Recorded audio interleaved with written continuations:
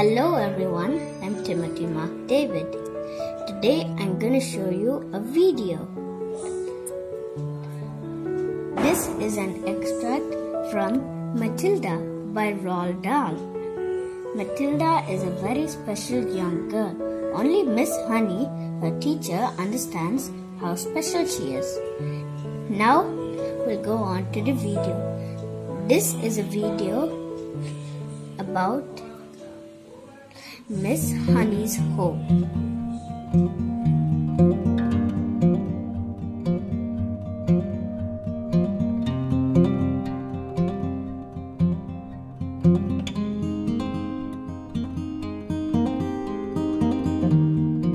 They came finally to a gap in the hedge on the left-hand side of the road where there was a 5-barred gate.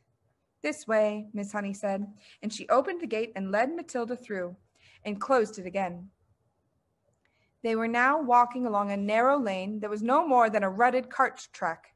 There was a high hedge of hazel on either side, and you could see clusters of ripe brown nuts in their green jackets.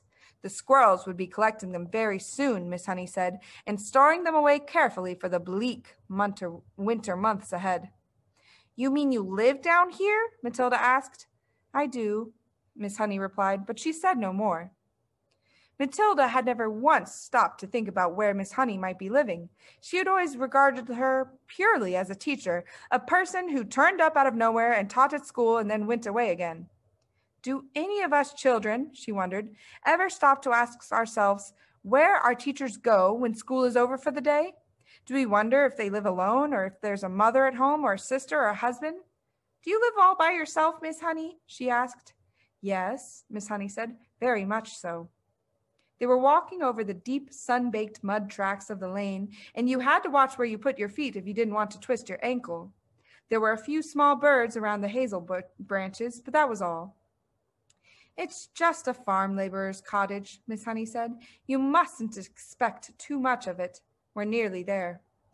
They came to a small green gate, half buried in the hedge on the right, and almost hidden by the overhanging hazel branches. Miss Honey paused with one hand on the gate and said, "There it is.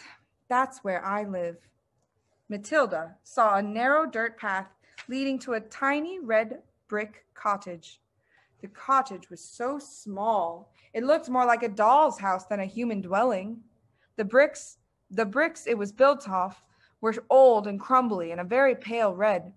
It had a gray slate roof and one small chimney, and there were 2 little windows at the front. Each window was no larger than a sheet of tabloid newspaper, and there was clearly no upstairs to the place. On either side of the path, there was a wilderness of nettles and blackberry thorns and long brown grass. An enormous oak tree stood overshadowing the cottage. Its massive spreading branches seemed to be enfolding and embracing the tiny building, or perhaps hiding it as well from the rest of the world.